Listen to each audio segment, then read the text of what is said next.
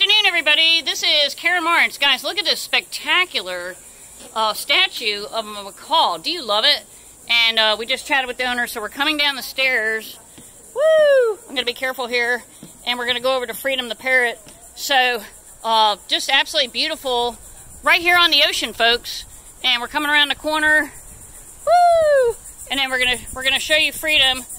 We're aiming toward the ground here so we don't get any people in. Hi, Freedom. How are you?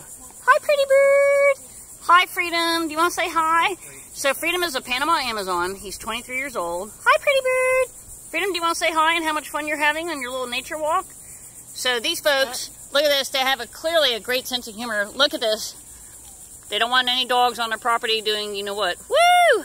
And then they've got these beautiful flowers. I won't be able to identify any of them, but beautiful grass. And this is a way to have, if you plant natural plants, it's really good for birds and frogs and all the pollinators. All right, guys, we're signing off live. Woo! And on Hilton Head, have a great day.